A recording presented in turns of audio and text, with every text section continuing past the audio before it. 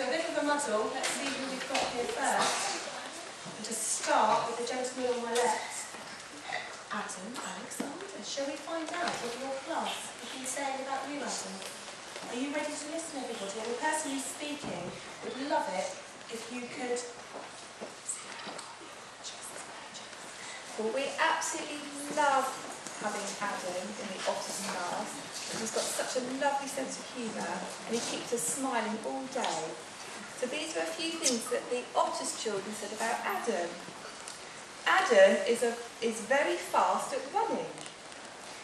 Adam is a brilliant drawer. Adam is really confident and I enjoy going to Beavers with him. Adam tries his very best when doing maths. Adam is very considerate and shares his toys. Adam is a really good friend and Adam is cool. So well done, Adam, because I know all the children in the Otters class love having you.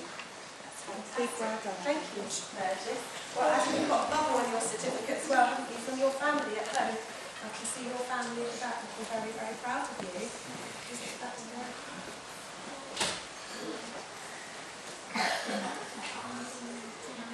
Shall we find out what they say? It says the people at home say Adam makes us so proud by trying his very best with his diving and water skiing.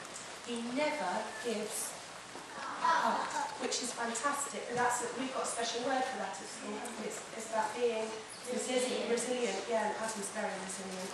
Always willing to try new activities. Adam's recently joined Beavers, which someone mentioned in his class.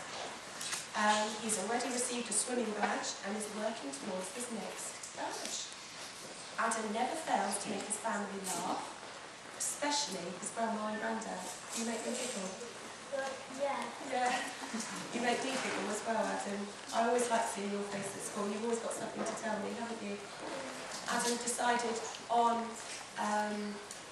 Wednesday, when we had a very special day, because we had some children in from other schools, didn't we? And I wonder, are Darcy and Zoe.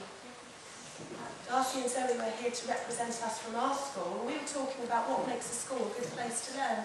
And what did you tell me, Adam? What did you think school should be? You popped into Otters, didn't you? And you said, if I could change school, I would turn it into a big swimming pool. That was Adam's idea.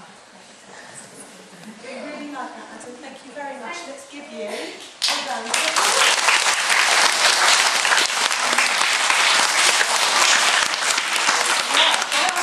Moving on a little bit, and I'll sit next to our next person to be celebrated.